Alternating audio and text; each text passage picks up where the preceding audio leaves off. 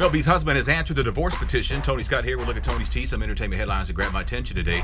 Mel B's estranged husband, Stephen Belafonte, has answered her divorce petition. And yes, he does want spousal support. Now, it's too early in the game for him to play himself and say how much he wants officially.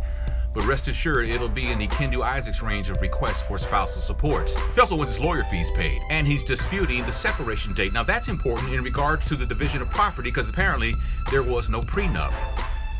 Nia Long and Terrence are starring in a movie together. It's being produced by Will Smith. It's called Life in a Year. The movie's being shot in Toronto and also stars Will's son, Jaden. The movie centers around Jaden's character's girlfriend dying of cancer.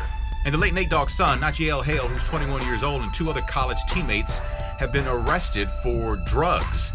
They all three go to Montana State. Nate Dogg's son is being charged with a misdemeanor count of possession of dangerous drugs, but there's also a felony charge of felony distribution of dangerous drugs. The maximum on that sentence is life in prison. At krnb.com, T.I. claps back at one of Tiny's friends on Instagram, and Tamar's journey hasn't been easy of late.